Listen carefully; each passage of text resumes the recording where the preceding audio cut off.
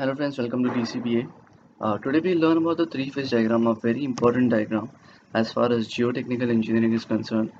As all the other derivations in geotechnical engineering, most of the derivations are dependent upon the equations that we deduce from the three-phase diagram.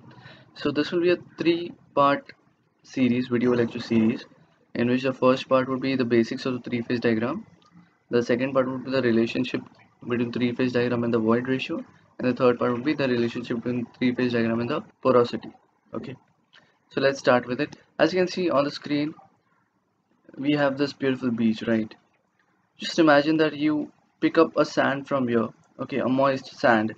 So what would be that sand made up of? I'll just pack that sand into this box, okay, and I'm microscopically I'm just looking at the sand. So all these are the sand particles, right? Along with the sand particles, you also have the water particles, which are in blue here. So, okay, so these are the solids, which are the sand particles. This is the water particles, and along with water particles, there is some voids in between, which is filled with air, right? So this is air. So any soil can be classified into these three components, right? Solid, water, and air. So I just now differentiate all these three elements, that is solid, water, and air, into different diagrams, right? So all the solids I've jam packed into this small solid. All the water molecules I'll be keeping it above the solids, and all the air voids that are present in this mass of soil, I'll be putting it above water. Okay, so I can represent this soil, what we had taken from the beach, into this diagram, where I've just differentiated all the individual elements, that is solid here, water here, and air here. This is called as three-phase diagram. Okay, this is the entire soil that we had taken from the beach, right? The gaps between two solids are called as voids.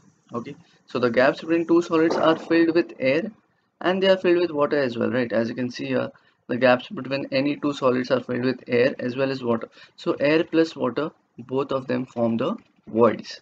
Okay, this is the entire soil, and air plus water form the voids of in the soil, in this mass of particular soil. Okay, so this is three-phase diagram. Let's see one more example. This is desert. Okay, now consider that you take the sand from the desert. Will it have water? Will it have water? No, it won't have water, right? It will not have water. Soil would be only consisting of solids and air. So the diagram now converts into a two-phase diagram where the water is absent, because this is a desert sand and there is no water, no sign of water into desert, right? Consider this particular example, a water puddle, right? A water puddle, or a soil that is fully saturated with water. You can see this in muds or whenever it rains, etc. So tell me that if a soil is fully saturated with water, will there be any air? There won't be any air because it is fully saturated with water, right? So this diagram will again get converted into two-phase diagram consisting of a solid particle, solid mass, and water mass, right? So there won't be air in this. So for particular examples, your three-phase diagrams get converted into two-phase diagrams as well. Now let's check the volumetric relations. What the volumetric relations are. Say the volume of solid in a particular soil was Vs. I'll name it as Vs. Volume of water would be Vw, and volume of air would be Va, right? And the total volume would be V. Air plus water, as I already told you, they form the voids. So the volume of voids would be volume of air plus volume of water. Both of them form the volume of voids, which I have named as VV, and the total volume is V. Let's see the mass. The mass of solids are Ms, mass of water is Mw, and mass of air is 0, because air has negligible mass, right? And very less mass, so it can be neglected, right? But the volume cannot be neglected because air does take a sufficient amount of space in your sand, and that is why the volume cannot be neglected, but the mass can be neglected. And the total mass of the soil would be Ms plus Mw plus Ma, but Ma is 0, so the total mass would be Ms plus Mw, right? Now let's see few definitions which are very important as far as geotech is concerned. Void ratio. Void ratio is defined as the ratio of volume of voids to volume of solids. So volume of voids to volume of solids, which is equal to E is equal to VW plus VA, that is volume of voids, upon volume of solids. Right? Very simple. The void ratio can have a value greater than unity, as it is just expression of volume of voids in relation to volume of solids, and in such case it would mean that the solid particles are widely spaced. What does that mean is that, say a soil is packed in this box and these are the solid particles here. Very few solid particles in the soil.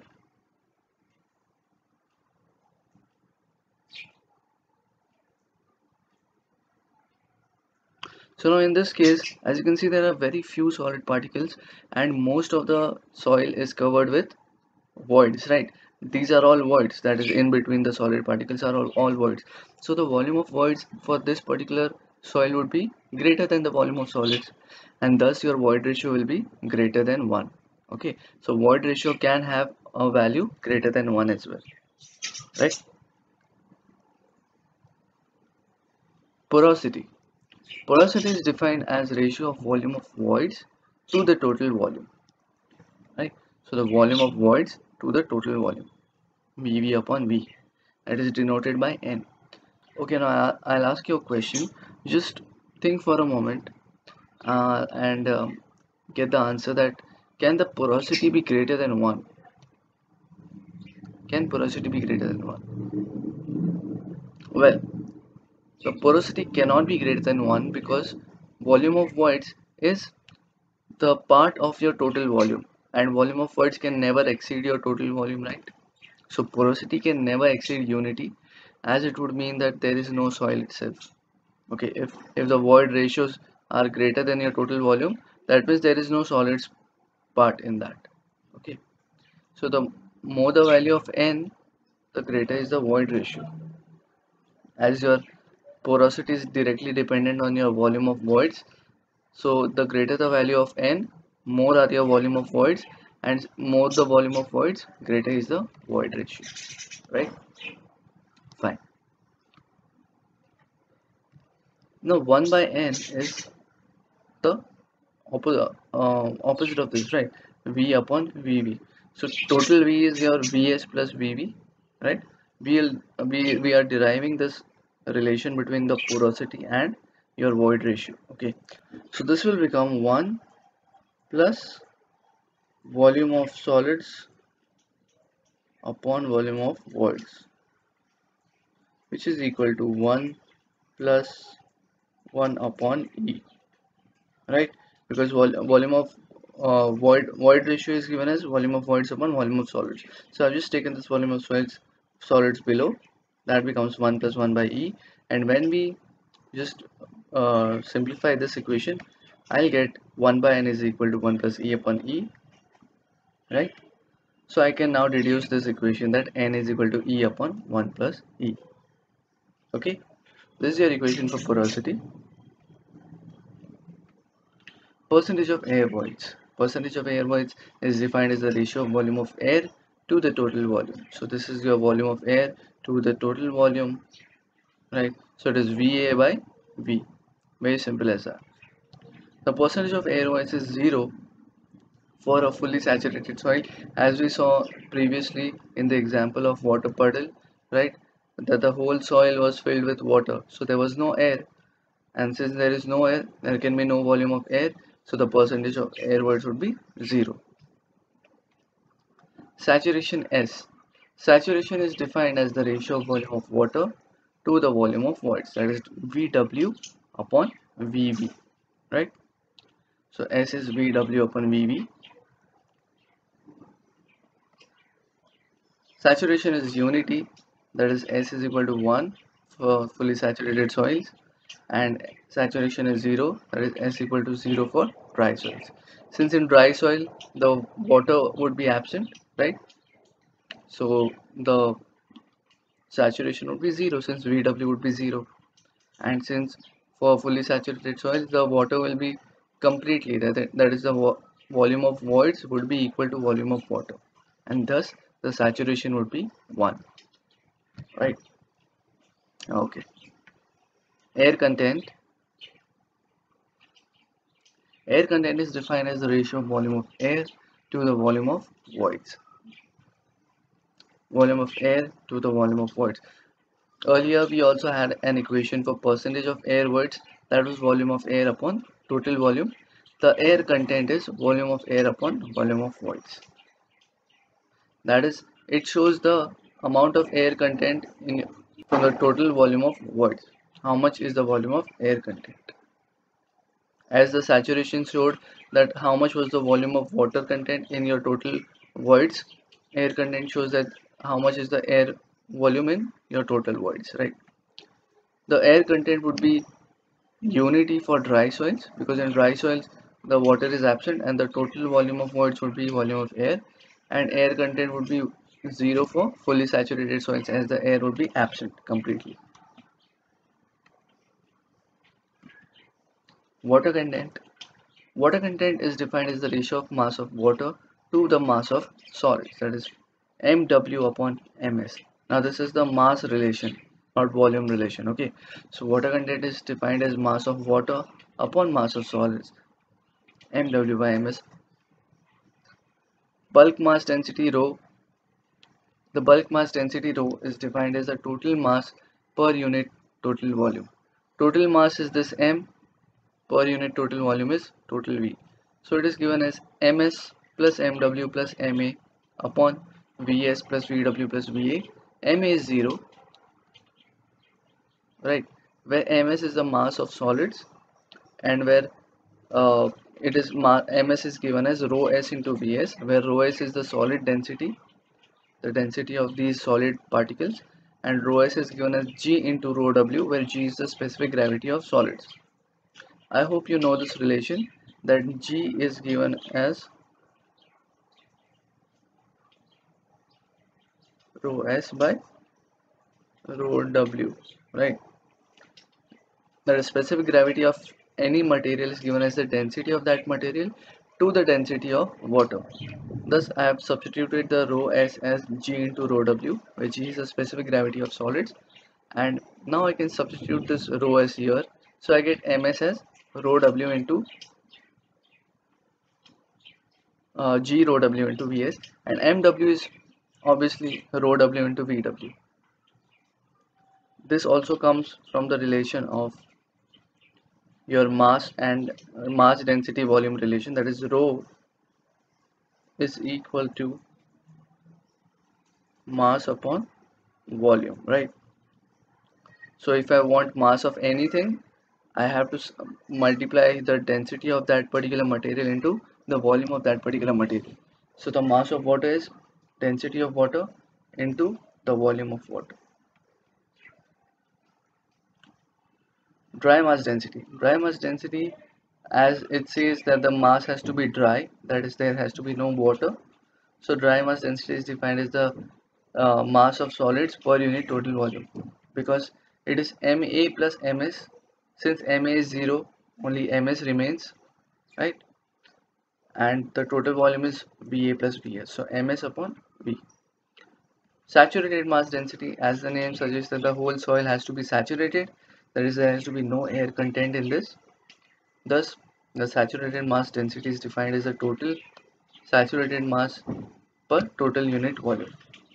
So it is ms plus mw upon vs plus vw. ms plus mw, I'll say that this is saturated mass msat upon the total volume v.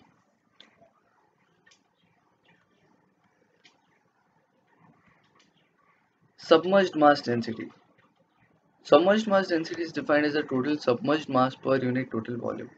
Now just tell me that whenever you go into a swimming pool, do you feel weightless or do you gain more weight?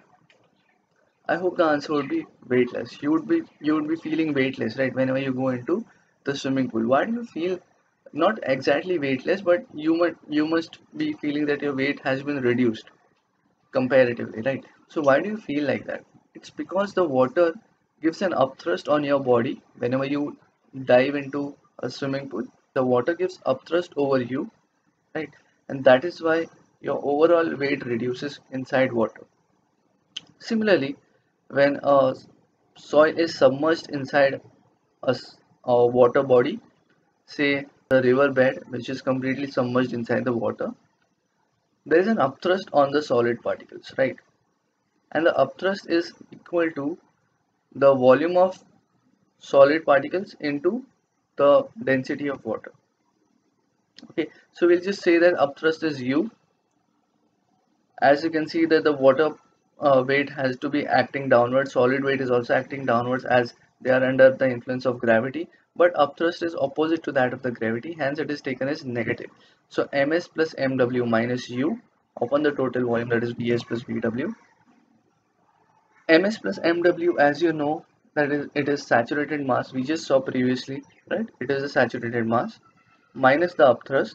So saturated mass minus the upthrust will give me submerged mass. What is this upthrust now? Where upthrust is rho w into v. So the upthrust is the total volume of your soil multiplied by the density of water. Because the total volume of the soil would be displaced inside the water, and whatever amount of volume has been displaced inside the water, that multiplied by the density of water would give you the upthrust that is applied on the body. Okay, so rho submerged is given as rho saturated minus rho w. Very important relation, rho saturated minus rho w. So this completes the first part of this series. The next part I'll be uploading soon. Hope you understood this much. This was the basics of your three-phase diagram, and this you will be requiring in your next series as well. So thank you so much for watching this series, and hope you learned something valuable. Please like, share and subscribe my channel for more such videos. Thank you.